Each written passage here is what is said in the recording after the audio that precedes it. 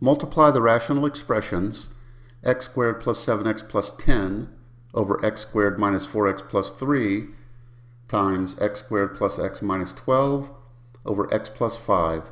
Let's start with the first fraction and factor the numerator. The numerator is a trinomial with a leading coefficient of 1, so we know that it factors into the product of two binomials. The leading terms are going to be x, and we need two numbers that will multiply together to give us 10 and add together to give us 7. So that would be 5 and 2. 5 times 2 is 10. 5 plus 2 is 7. So we have 5 and 2. This positive sign tells us that the signs of both of these numbers are going to be the same. This positive sign tells us that they're going to be positive. So this is positive and this is positive. Now let's do the denominator. Again, we have a trinomial with a leading coefficient of 1. So we're going to have the product of two binomials. First terms are x. 3 times 1 gives us 3. 3 plus 1 gives us 4. So we have 3 and 1. The signs are going to be the same. They're both going to be negative.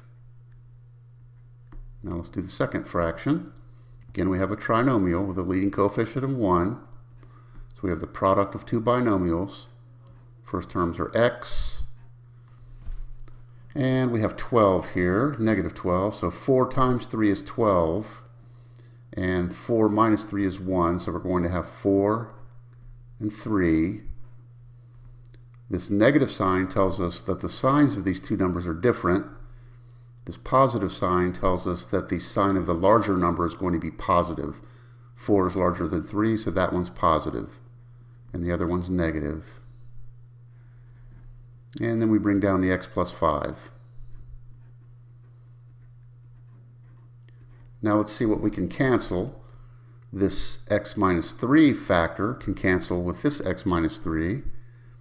This x plus 5 can cancel with this x plus 5. And we're left with x plus 2 times x plus 4 over x minus 1. And that is our final answer.